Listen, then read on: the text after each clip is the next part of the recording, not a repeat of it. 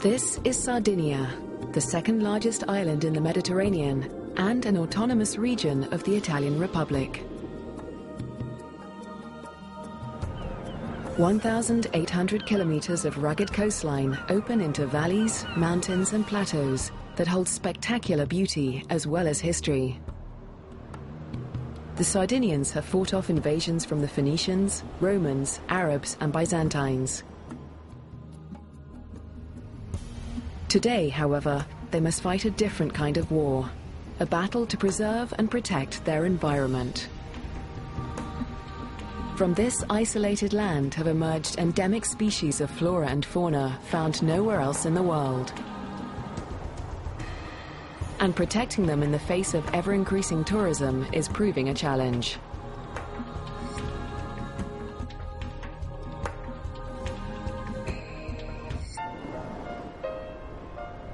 Six kilometers off the southwestern coast of Sardinia lies San Pietro Island.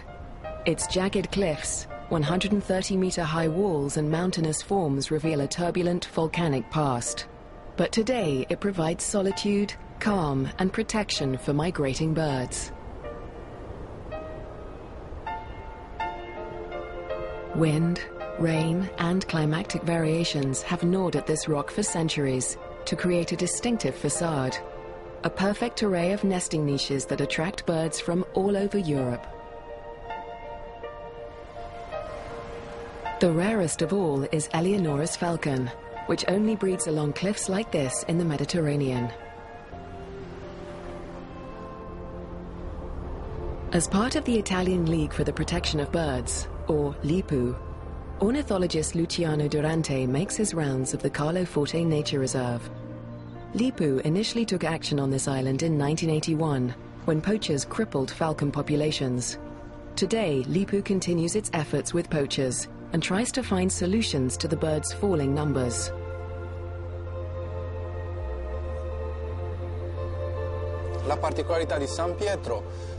San Pietro's uniqueness comes from its geography and geological makeup. Here we can observe Eleonora's falcons close up on these cliffs.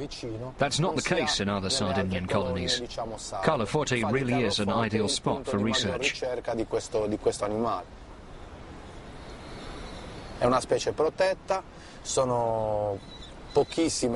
It's a protected species. Very few couples are left in the world, and 2% of them are here on San Pietro. Eleonora's falcon is found throughout the entire Mediterranean region, from the Canary Islands and Morocco to Algeria and Greece. But unfortunately, numbers remain low. Scientists estimate the current population at 4,500 breeding pairs. Every spring, about 120 of these couples arrive here at San Pietro. After their long journey from Madagascar, they nest here from April until October. Unfortunately, the threats these birds face have not disappeared. In addition to poaching, development along the coast, where the birds live, has greatly affected the species' survival. We observe these birds on a daily basis, checking their nests to see when they arrive for the season, how many eggs they lay, how many chicks take flight, and after they're gone, we wait until they return the next year. It's a cycle. For 4 months a year, I'm obsessed by them.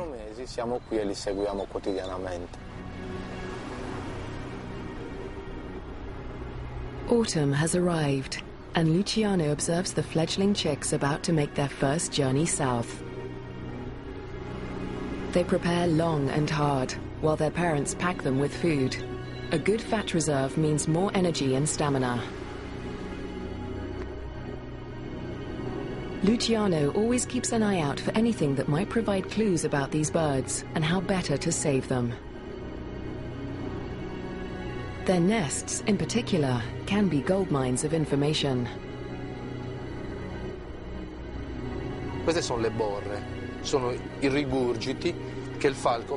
By examining these pellets that the falcons regurgitate after they've eaten, we can determine what their diet is. It usually consists of insects, and in this case, we see little insect feed here. During breeding, though, we've noticed they only feed on perching birds.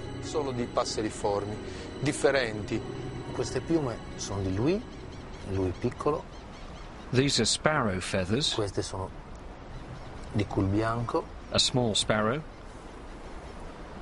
Torcicollo. This one's a shrike. Sono tutti passeriformi. All perching birds. And these must be the feathers of the small egret. Questo è uno dei lavori che facciamo. This is mainly how we identify the species they feed on. If we're asked to, we can also analyze the feathers by putting them through a centrifuge and analyzing their DNA. A toxicological study can identify metals that are present. The feathers are actually indicators of pollution in the air.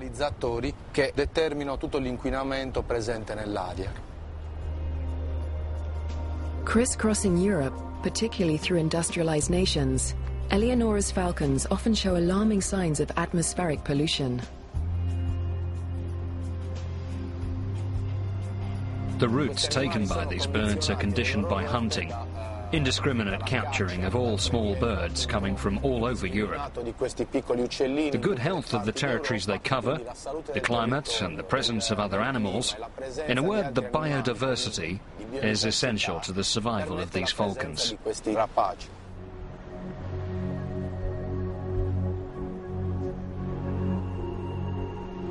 You'd think we'd get tired of doing the same thing day in and day out, but it's actually not the same every day, even if we go back to the same place. The light changes, the sun sets differently. Sometimes there's a wind, sometimes there's rain, and of course the behavior of the birds is always changing. We're also protecting a territory of incredible natural wealth, which is definitely rewarding. Thanks to passionate conservationists and scientists throughout the Mediterranean, the Eleonora's falcon is no longer as threatened as it once was. It's classified on the list of rare and endangered species of the world as a low concern. But attention and careful management still need to continue. For now, Luciano does his best to preserve the coastline and the tucked-away nests of the Eleonora's falcon.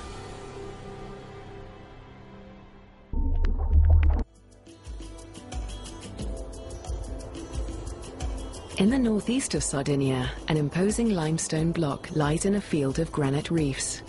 Come summer, this beautiful island of Tavolara transforms. An estimated 5,000 small boats carry hordes of tourists to its beaches and isolated coves. This region's ecosystem is under a tourist invasion. In 1997, the Italian Department of the Environment created the Tavolara Punta Coda Cavallo Marine Reserve, which covers 150 square kilometers of water, as well as the region's coastlines. Marine biologist Pierre Pansanis coordinates the scientific activities of the entire area. Today, he heads out into the field for some hands-on observation. Stiamo facendo una mappatura dei vari siti, una mappatura di fondali dei siti dell'area marina. Right now, we're mapping several dive sites to determine which fish species are the most harmed by scuba diving. Più idonei, in modo tale che certe specie vengano. We've noticed certain organisms are especially hurt by the mass summer influx of tourists. Biologically, it's a really interesting zone. Look at these structures. They're calcareous algae that form a kind of footpath. They're indicative of pure water and the total absence of pollution. Environmental protection doesn't just mean scientific observation. These field excursions allowed Pierre and his captain to keep an eye out for any unlawful behavior that might endanger the ecosystem.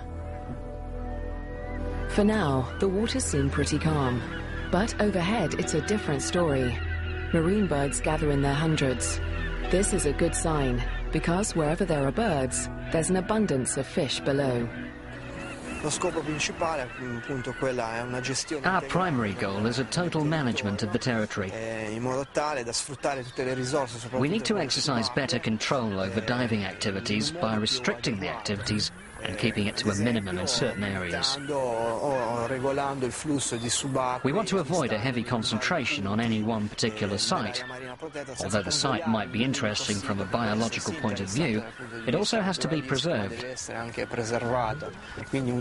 In short, we've got to find a happy medium between tourism and sustainable development. Il vero afflusso turistico, il turismo di massa che si ha in queste zone della Sardegna.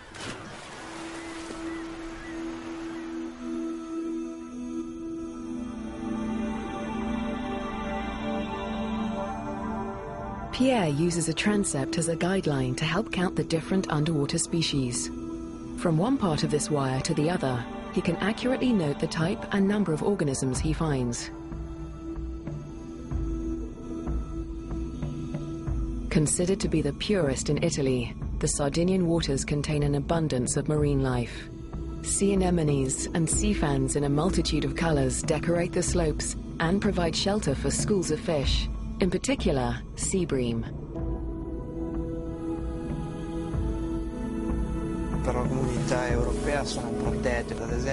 There are several species that are protected at the European level. We have the pen shell, for example, a big Mediterranean bivalve which used to be fished for its beautiful shell. They used to be eaten as well. Today it's protected and is finally increasing in numbers.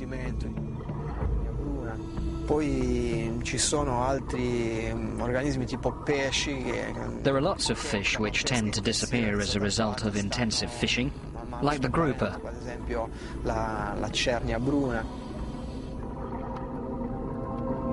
By establishing a marine reserve and prohibiting fishing in fragile areas, Tavolara looks better and better every day.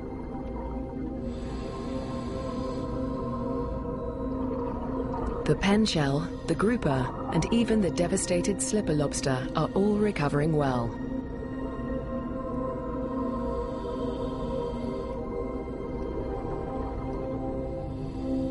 But every day, Pierre struggles with the delicate balance between protection and recreation.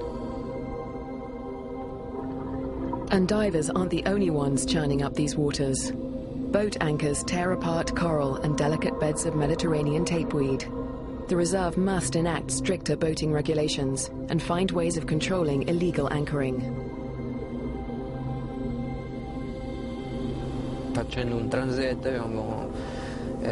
Thanks to the transept, I can identify the different organisms living at shallower depths, like sea fans, as well as all of the plants living 40 to 45 meters down among the coral.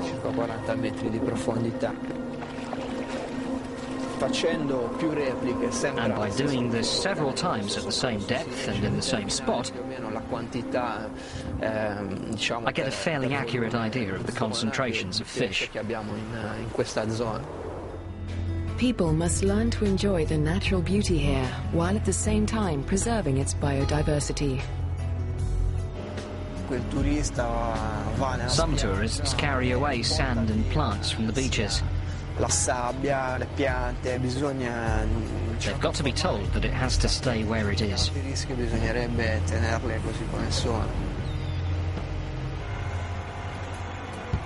This island will always face a challenge in reducing both the direct and indirect effects of mass tourism. But with preserves like this, scientists hope that future generations will continue to enjoy the natural wealth of the region.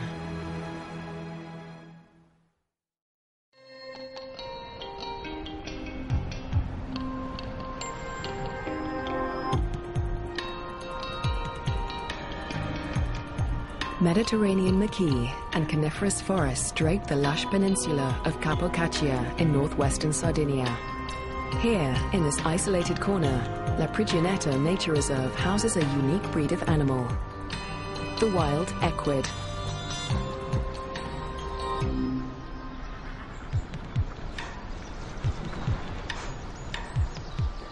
The giara, or miniature horses, live alongside Sardinian donkeys, grey donkeys, and even albino donkeys, as well as wild goats and the pervasive Sardinian wild boar.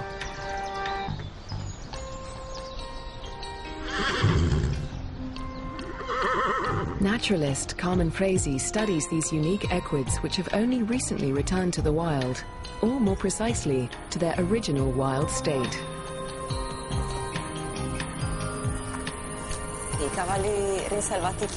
These wild horses came from the Giara region. It's a species that made an incredible adjustment to our isolated environment here and its meagre resources. Over time, they evolved much smaller than their continental equivalents and developed this protruding stomach.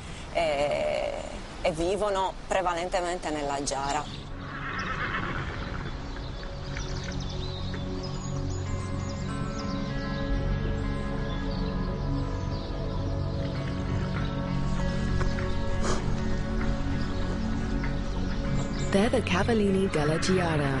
Cavallini literally meaning mini horse.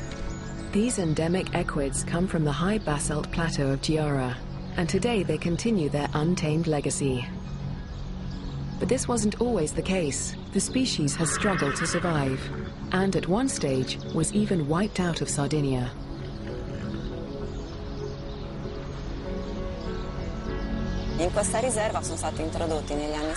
They were introduced into this reserve in the 1970s, and the colony went right back to their natural wild behavior.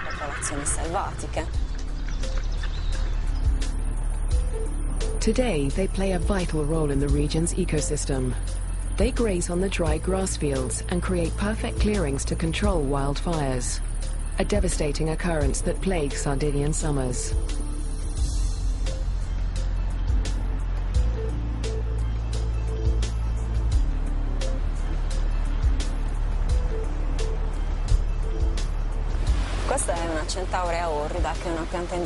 This is a Centaurea orrida.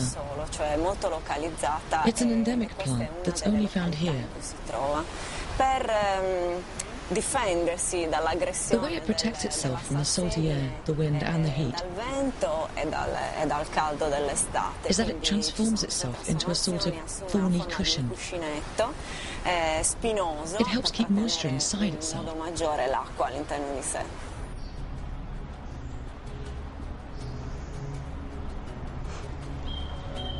While on her rounds, Carmen also enjoys studying wild donkeys, which are a bit more gregarious. These donkeys are from all over Sardinia. We even have the famous albino donkeys with blue eyes from Asinara.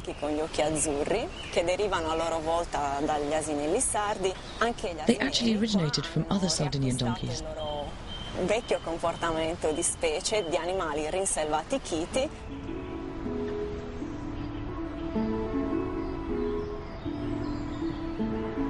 Centuries of crossbreeding the grey donkeys led to the emergence of the albino species. They first appeared on the island of Asinara in the northwest corner of Sardinia. Today, no more than 80 individuals exist in total. Even with new colonies like this one, they'll still only reach 100 at best.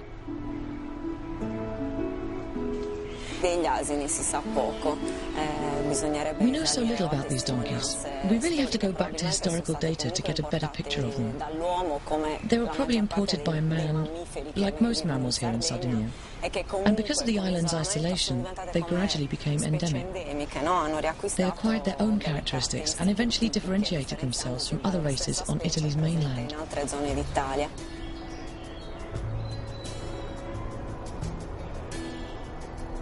With numbers so low, mating with family members is commonplace, and inbreeding has taken its toll. Today, these unique donkeys suffer from reproductive problems. While both the albino donkeys and the Giara horses are struggling to survive, biologists hope that newly established colonies will keep their numbers rising, even if slowly. For the Giara horse, several other repopulated colonies now exist, on Ozieri Island and the Burgos forest of Spain. Generations from now, these equids will hopefully return to their once abundant numbers.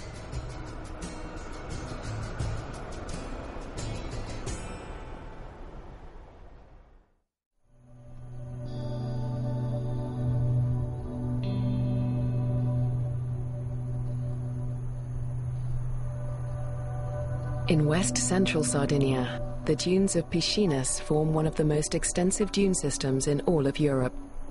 Mounds of sand 50 to 70 meters high harbor a unique, yet little understood ecosystem, a habitat under attack. Recruiting some talented environmental specialists, Project Life Natura set out to discover how best to preserve and protect the region. Geologist Efisio Cadoni, a member of this scientific team, scours the field looking for clues. What fascinates him most are the structures themselves. Grazie alle loro radici, these dunes aren't affected by the winds as much. They really have a certain degree of stability, thanks in large part to these juniper trees and their roots. di almeno 2000-3000 anni. This juniper is at least 200 to 300 years old and has been around since the beginning of this dune system. Una vita, diciamo, geologica anche abbastanza lontana. Even though it seems dry here, these trees can survive harsh conditions. Branches, veins and shoots are still green. The plant is alive.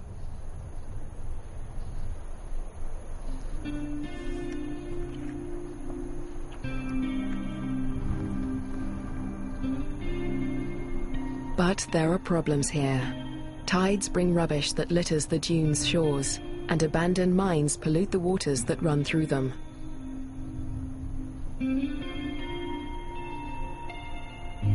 Environmental engineer Mariella Amisani monitors the Rio Piscinas, trying to find solutions to these polluting toxins and return the rivers, and therefore the dunes, to their original state. Il problema principale è stato proprio l'abbandono di queste miniere a cui non è seguita una bonifica ambientale. The problem comes from the fact that the mines were abandoned from one day to the next, without ever being fully closed up. All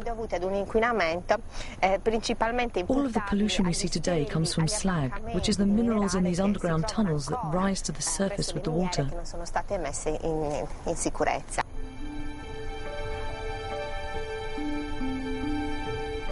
Mariella and Efisio head to the Piscinus River to check the acidity of the water, a good indication of pollution and the minerals within it. Here's the area we need to look at. We've marked it with a stone. The water is actually clear, contrary to what you might think.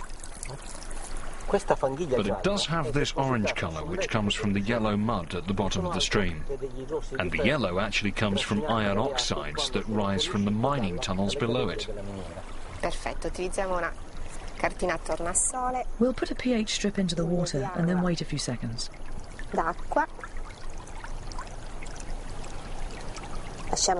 Good. Now we'll compare the colour to those on the chart, which will give us our pH reading. It's 3.8. That confirms our previous data. The situation is pretty stable at this end of the stream. Look, there's some incrustation on these stones. It's all over. It's due to water evaporation. When it dries out, water evaporates and the high levels of sulfates in the water crystallize and get left on the stones. They're iron sulfates. We see it a lot at the end of summer, when it's dry outside. And when water levels are low. When the first rains hit, they'll get washed off and out to deeper waters, and acidity levels will drop.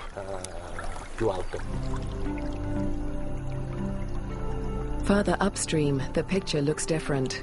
Mariella discovers lead, zinc, and cadmium, all metals from the underground mines, in much higher concentrations than deemed healthy. Let's go to another research site.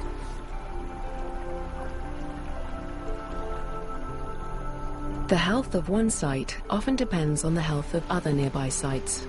What happens upstream will ultimately affect what happens downstream. We're now at the mouth of the Rio Piscinas, our last research site.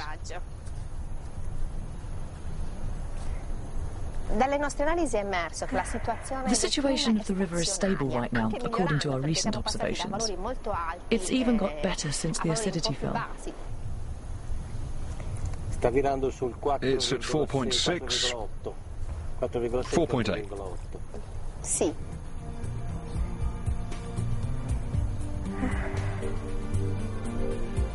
Better conditions in these waters mean a better overall ecosystem. The pollution has disturbed everything in the food chain, from the phytoplankton growing in the water to the schools of tuna that used to swim along the coast. Si tratta principalmente di continuare questa attività di monitoraggio e trovare anche. We have to continue to monitor the situation and find solutions to reducing the pollution. Ci sono tantissime The list of possible solutions is endless. quello della messa in sicurezza di tutte le gallerie che But before anything else, we need to close the tunnels which are the root of the problem. di metalli pesanti. Project Life Natura struggles with little funding. But these guardians of nature hope that decontaminating these mines will become the top priority of the region and help to preserve the health of this natural wonder.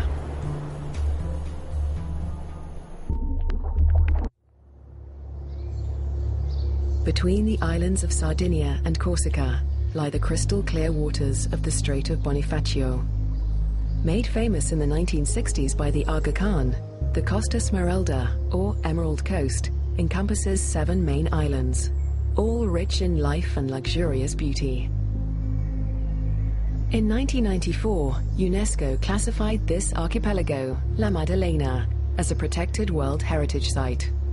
Ironically though, it not only holds enormous biodiversity, but handles millions of tourists and houses a military base. Balancing environmental protection with these activities is a huge challenge, especially for biologist Alberto Fozzi. This area is ideal for dolphins like the bottlenose. They like to live near the coast, especially in shallow bays and coves. The females in particular find the environment perfect for raising their young.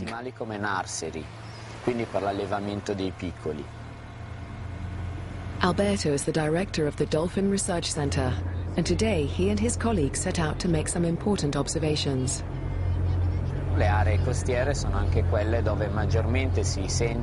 Human activities are concentrated in the coastal regions where dolphins hang out.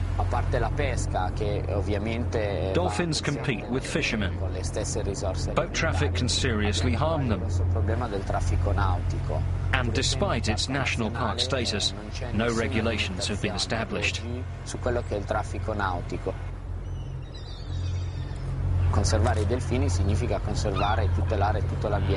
the dolphins means protecting the entire marine environment, especially from the effects of man.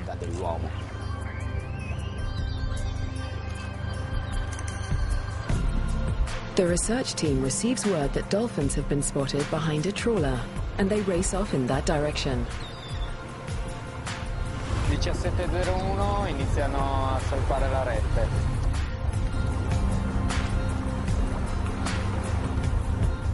The dolphins often approach fishing boats once the nets are lifted on board. They're attracted by the sound of the pulleys, which they recognize. They hear really well underwater. Let's see if we're lucky, if there are some dolphins here. Unfortunately, the dolphins have vanished. With problems increasing, it's becoming harder and harder to spot them. There's also a marine pollution problem as a result of motor exhaust and the dumping of wastewater.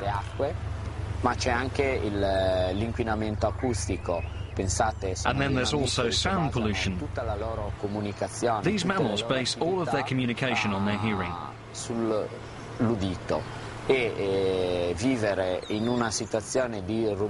Living in a noisy environment is absolutely devastating to them.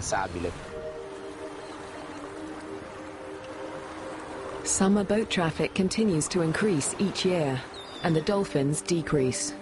The cause and effect seems obvious, but scientists need to work hard to find proof.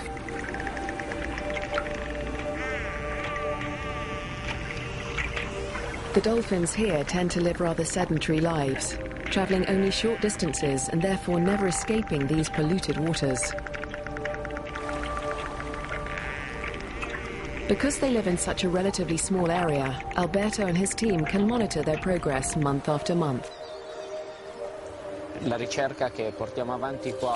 We use photo identification for our research on the bottlenose dolphin. Whenever we see a dolphin, we photograph it and compare the picture with the others we've taken. They usually have very distinctive marks on their dorsal fins, which help us to recognize who is who. So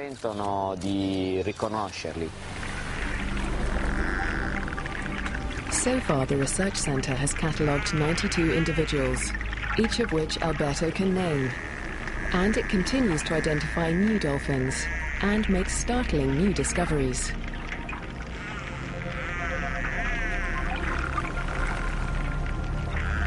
In cooperation with other research institutions, the Dolphin Research Centre has recently found a worrisome accumulation of toxins in the dolphin's tissues. Between August 2002 and October 2005, 20 dolphins washed ashore in Sardinia. All had died from high levels of contaminants.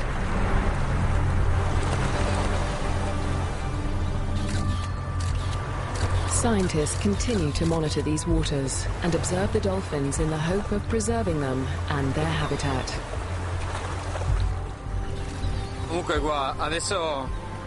Look, this photo tells us a lot. You can see that it's Zorro.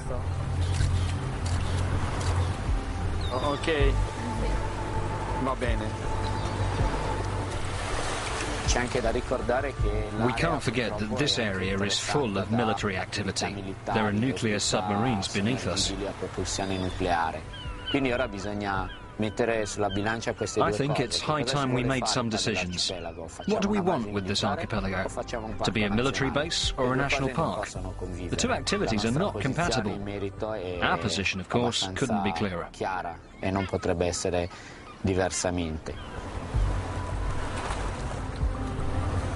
It's a delicate balance, a challenge to preserve a natural treasure while satisfying the needs of a country. And Italian conservationists and scientists continually strive to achieve this in Sardinia.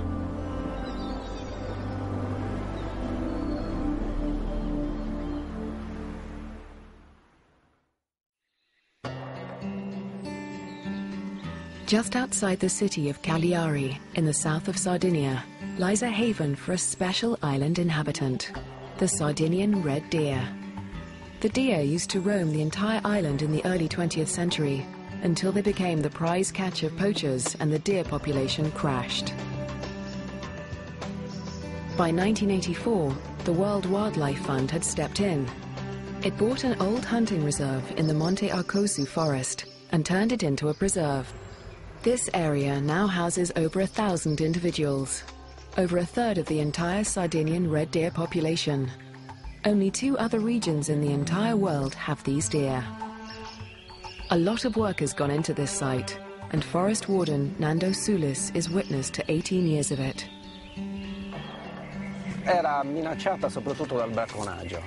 Poaching used to be really horrible. At one point, there were only 80 to 100 deer left, and 20 years later, there are 1,000. Poachers were really out of control at one point in time. Poachers may no longer be a problem, but dangers still lurk everywhere.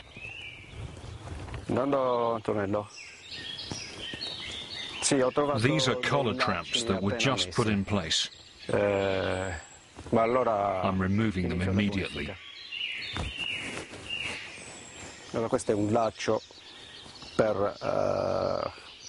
They're used for capturing wild boar. But unfortunately, any animal coming by could get caught.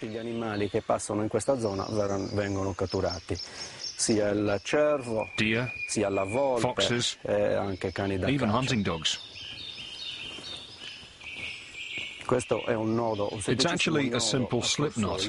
When the animal passes by, its foot or neck gets caught, And the more the animal pulls, the tighter the knot becomes. If the victim isn't found quickly, it dies a slow and painful death.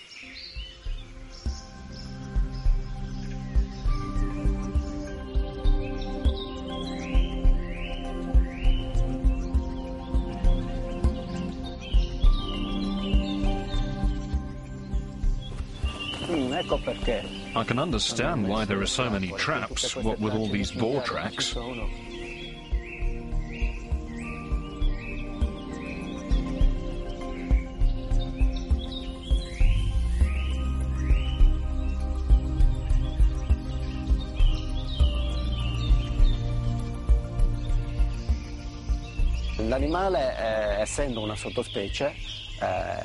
The red deer is a subspecies that's only found in Sardinia and Corsica.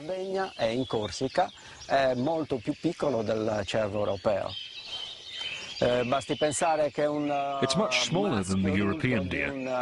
An adult Sardinian may weigh 130 kilograms.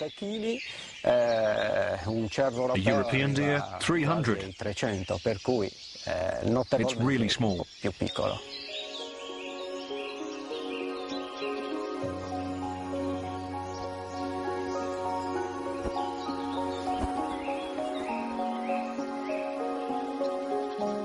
'Nando must also keep on the lookout for wildfires.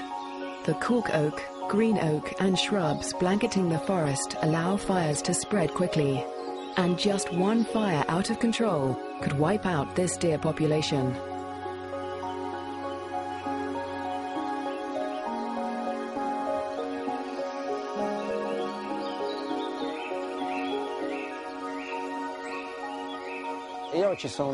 Having worked here for more than 18 years, I've seen astounding changes. We've helped to protect and nurture the forest back closer to its original state. And the deer have consequently increased a lot.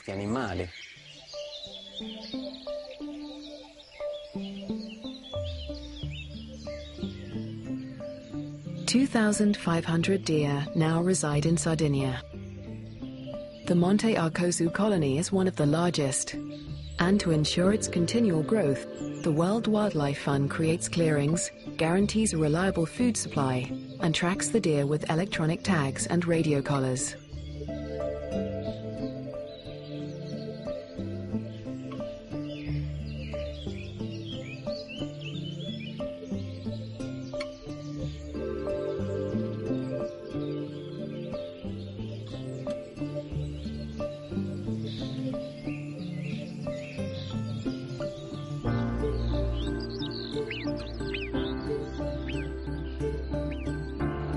Today, Nando sets out on a mission to count every deer possible. It's a yearly ritual that takes place every autumn at the start of the mating season.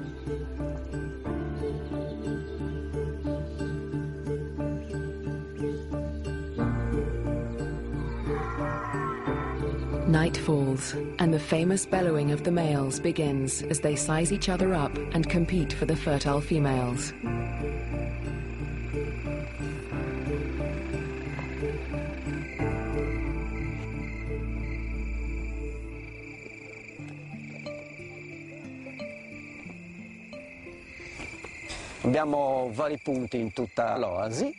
We have several observation sites throughout the reserve.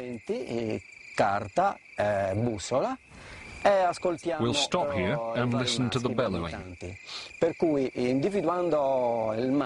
Once we've heard it, we look at our compass and try to determine the deer's exact location.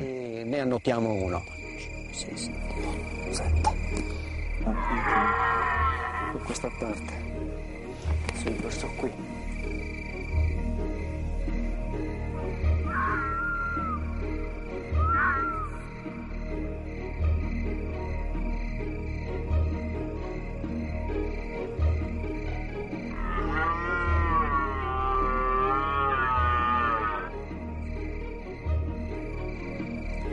Since each male has his own territory, we can easily locate each deer. They don't venture out of their territory, or they run into a competing male and have to fight him.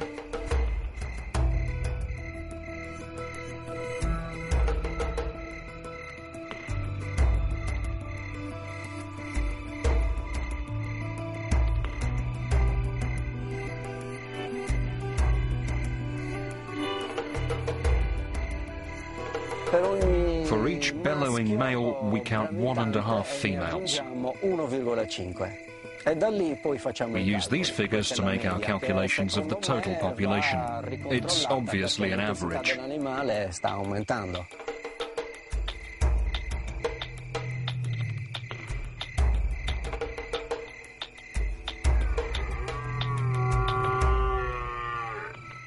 The World Wildlife Fund eventually hopes to create corridors between the deer sites on the island and allow different populations to mix.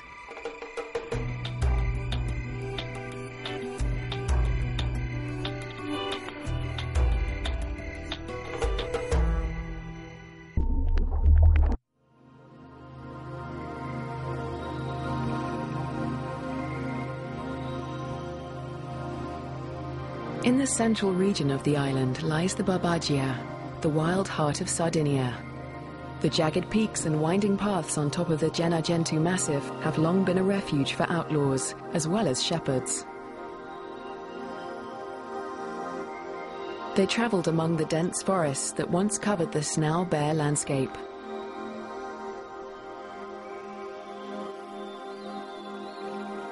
Conservationists like Lucia Coy now devote themselves to the preservation of the land and its ecosystem.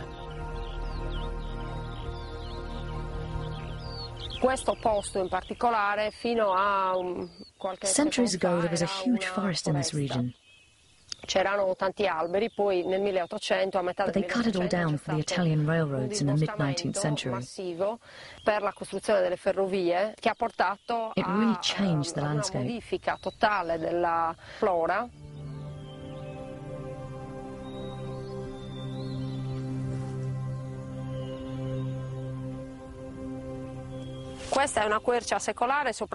This is a 100-year-old oak that somehow miraculously survived the deforestation.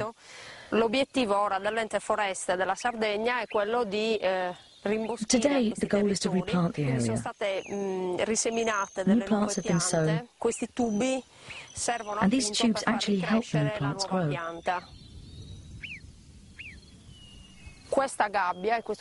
This cage and stake protect the plant from bad weather, but also from grazing animals, which are everywhere.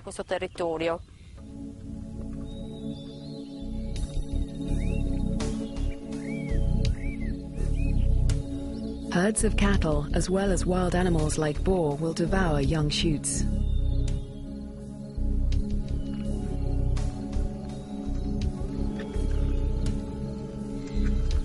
The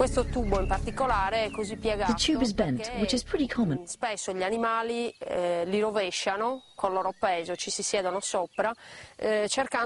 Animals easily bend them with their weight as they try to get the shoot sticking out the top. Lucia works to protect not only the plants, but the animals here as well. The Fonny dog has roamed these hills for over a century. Its aggressive nature helped shepherds protect their herds and Mussolini fight his wars. Despite their tough disposition and the difficulty in domesticating them, Lucia still feels these canines deserve recognition as a breed of dog. They're animals with very well-defined characteristics. My job is to find these traits and show they're valuable so the dog will be recognized as a breed, not merely as an endemic species to this region. But time is running out. Only 500 individuals remain on the island.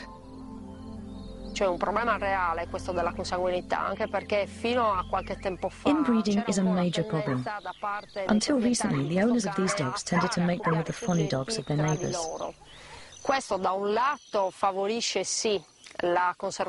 Of course, it's a good way to preserve the race, but at the same time they've ended up with animals all coming from the same family.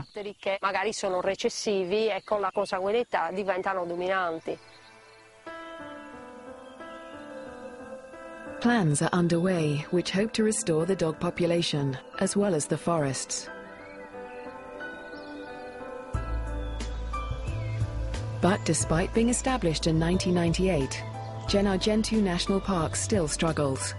it lacks sufficient conservation programs and needs to gain local support in order to implement them. People hope that progress will soon be made.